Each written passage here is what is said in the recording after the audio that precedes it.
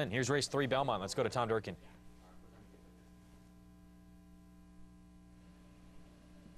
Transparent hustled out of there, and Darwin gets off to a good start as quickly in front. Retrieve on the outside, third early on here. Super Funny moves through on the inside from fourth, and Pirate's Grip is now running in fifth. Rienzi is sixth, and Telegraph Hill is seventh. 2 lengths back to Casino Day, and Stand Up Paddle the last of them all.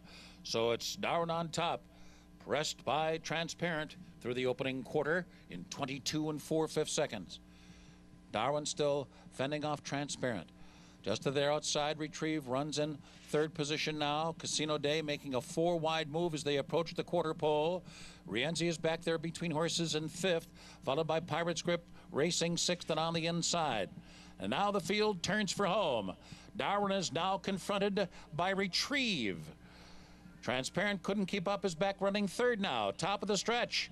Darwin digs down. Retrieve still right there. They're inseparable with 1 furlong to go. Transparent is back in third and Rienzi is fourth. And inside the final 16th, it is Darwin to prevail. Darwin, a $1.3 million baby, wins first time out. Turning back the challenge of Retrieve second, as well as the challenge of Transparent third.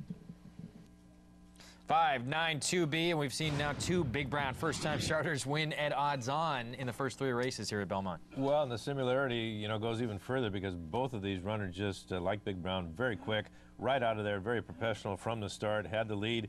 Good run by Rosie on the outside with Retrieve. She tried to make a horse race out of it, looked like she might at this point, but when Johnny V asked this big, good-looking son to get the job done here to stride out, he certainly does that, and he's going to be fun to watch and see where he goes from here because he did everything he liked to